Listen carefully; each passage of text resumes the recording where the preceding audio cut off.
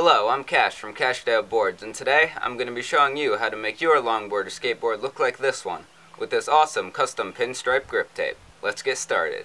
Okay, so the materials you will need to install your grip tape are your board, obviously, the grip tape itself, a straight edge if you want any straight lines in your design, a tape measure, a razor blade, and a scrap piece of metal.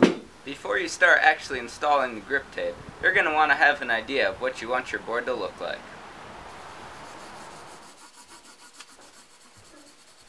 Now that you have an idea for your grip tape design, you could begin laying out what you need to cut. For my board, I needed to make sure that I had a space cut out of the grip tape for my logo. I also needed to decide on the width of the pinstripe and the space between the pinstripe and the outer grip tape. Make sure you measure and are precise, as it will lead to a high quality final product. Once you have the measurements you will need, you could begin laying out your design on the back of the grip tape. When doing this, have good use of space so you don't waste grip tape. Also, use your straight edge here if you need it to make sure your measurements are accurate and your lines are straight.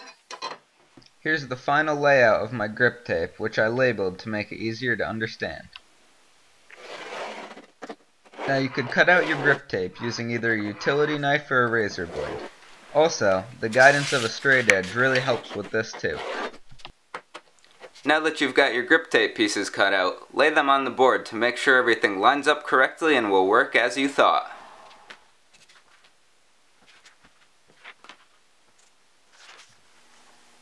Now you could start sticking on your grip tape using tape as guides. It is very important that you are very accurate and precise if you want a good final result. Keep applying pieces of grip tape and use a roller if you have one. If you don't, make sure they are thoroughly stuck on with your hands. While applying the grip tape, it may be easier to remove small sections of backing at a time so the whole sheet doesn't stick to your board where you don't want it. Now that you've got your grip tape stuck on well, I'll show you how to trim off the extra and finish off your board. Use your scrap piece of metal to rub off the grip from the grip tape around the edges of the board. This will allow for cleaner, smoother cutting. Also, don't forget to make relief cuts which allow the grip tape to flex while cutting curved areas. Now you could use a razor to cut the grip tape off the edge of the board. The more continuous the cutting motion is, the cleaner your final cut will be. If you don't cut in flowing motions, you will end up with spots like these, which you should clean up afterwards with your razor.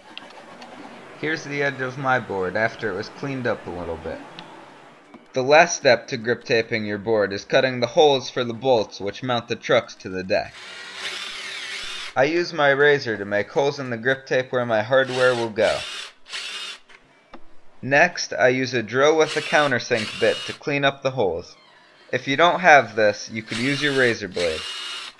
After that, your grip tape job is complete. Here are some shots of my final grip taped board.